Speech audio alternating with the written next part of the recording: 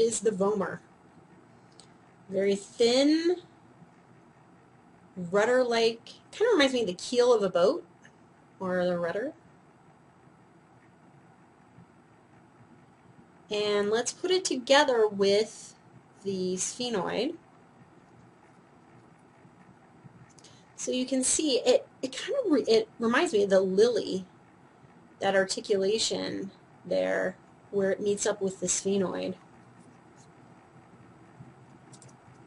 So it's the underside of the beak. So remember the beak that the ethmoid sits on. This lily aspect of the vomer sits on the underside of the beak.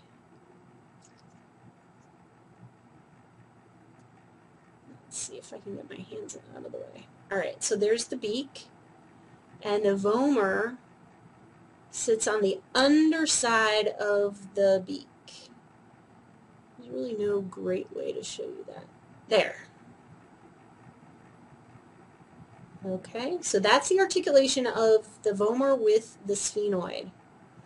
Now, let's see if we can add the ethmoid into the mix. So we've got the ethmoid sitting on the beak of the sphenoid. And then we've got the vomer nestling there. So if we look at the lateral view,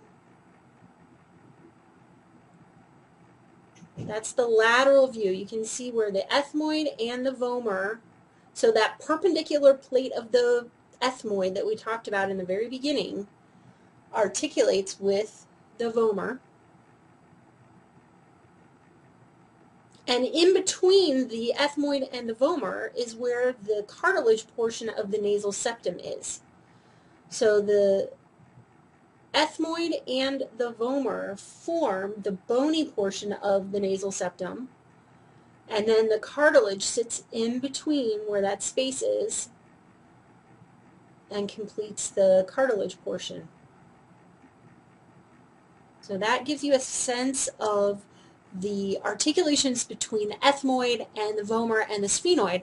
And you can have a pause the recording and take a minute to tune into the greater wings of your sphenoid, making up the back of your orbits, and then midline, the beak of the sphenoid on that midline.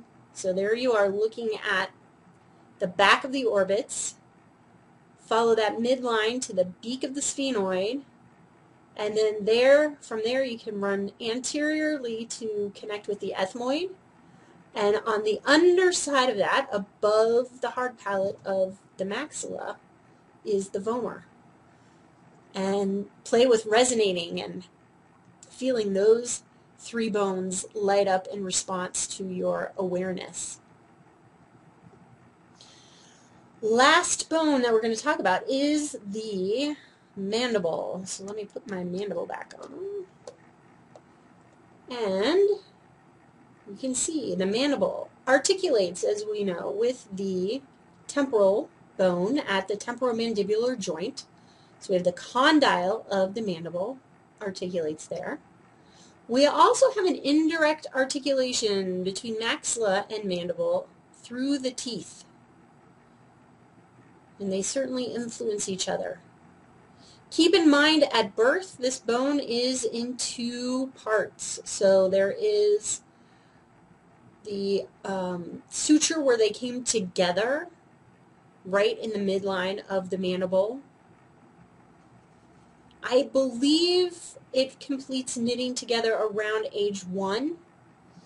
I'll double check my notes. If that's incorrect, I'll let you know in the notes below this video. Keep in mind, there's a lot that happens in that first year of life.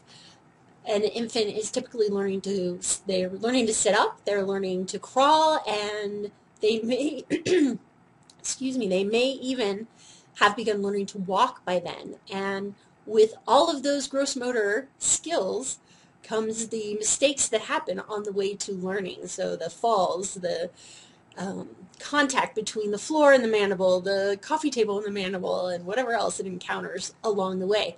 So the odds of a mandible knitting together symmetrically and it feeling the same left to right, once again, is pretty much slim to none. So you'll notice that how the mandible meets up with the left temporal compared to the right temporal, there can be two very different stories going on. Okay, so this concludes our tour of the cranium. There are 22 bones present in the cranium, and we looked at most of them in depth. We did not cover in particular detail the nasal bones or the lacrimal bones.